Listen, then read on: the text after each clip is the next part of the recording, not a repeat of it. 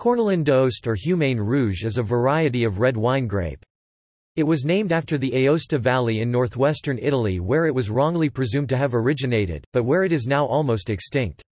It is primarily grown in the Valais region in Switzerland, where it is called Humain Rouge, and the total Swiss plantations of the variety in 2009 stood at 128 hectares 320 acres.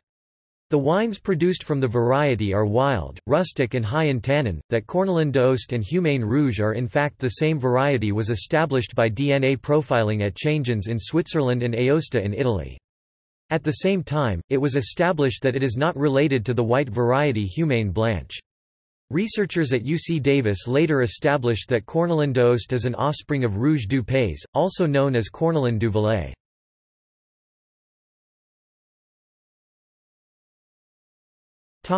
Synonyms.